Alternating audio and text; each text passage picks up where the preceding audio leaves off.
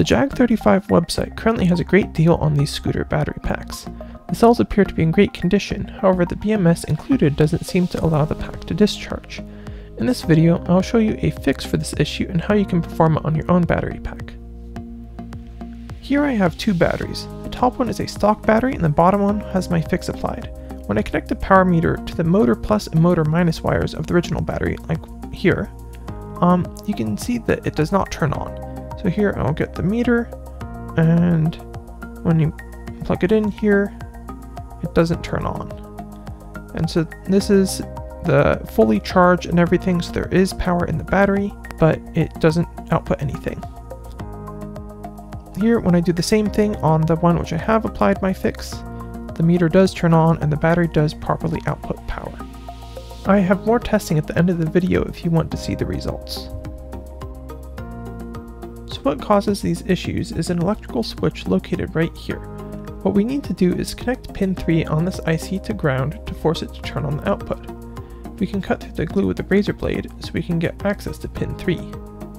You have to be very careful so you don't put too much pressure on the razor blade and cut through the PCB traces. If you do this, you can easily break the battery pack.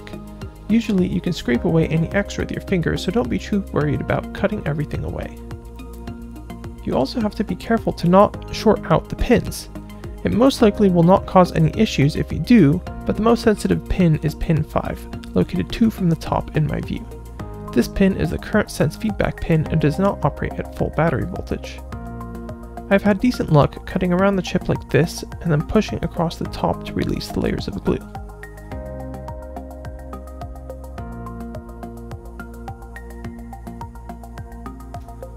The next step is adding the pull-down resistor on pin 3 and connection to ground. I use some thin wire wrapping wire, however any thin wire should work. Strip the insulation back a few millimeters and then solder it to pin 3, which is the third from the bottom in this orientation. You may have to scrape the pin with the soldering iron to remove excess gel so your solder will stick. If the solder doesn't stick, your connection most likely won't work and you will have to try again. Finally, we have to connect this wire to ground at the other side of the battery. Take a resistor with a resistance of approximately 1k ohms and connect one side to the ground pad on the end of the battery. There are other grounds available on the PCB, however this one is easily accessible. This is a large ground pad, so do not be surprised when it takes several seconds to heat it up properly so the solder will flow. Here I hold the iron for quite a few seconds,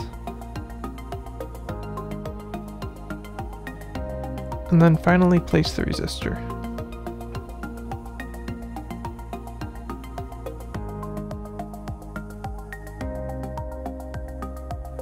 Now solder the other side of the resistor to the wire you just connected to pin 3. Don't forget the heat shrink before you solder the other side of the resistor.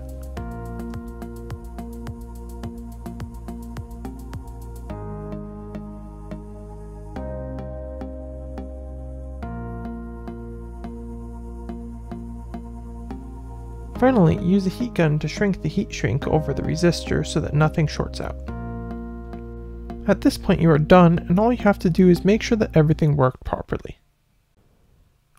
We can verify that everything worked by measuring a few voltages on the battery pack. To do this, we need to measure the main cell voltage and the motor plus output voltage. If they are within a few millivolts, then this means that everything worked properly. If they are more than about a quarter volt apart, that means you probably messed up your soldering. If you measure no voltage on the output whatsoever, try charging the battery through the plus bat and minus bat wires. Here is a performance test of a battery with my hack.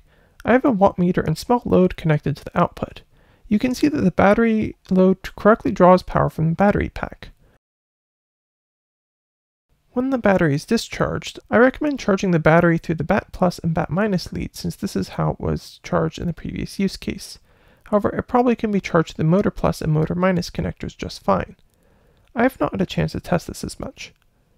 I use an MPPT charge controller configured for a 10S LiPo to output power to several of the batteries with their bat plus and bat minus connections in parallel. This should work fine for low loads where you are well under the maximum capabilities of each individual battery and they are of similar health. Finally, note that this video is not a complete fix but rather a hack, so it may have unintended consequences or dangers associated with it. Please post a comment if you were successful or if you ran into any issues. I have a few fun projects planned for these batteries, as well as videos fully reverse engineering these packs, so please subscribe if you would like to see some videos about them.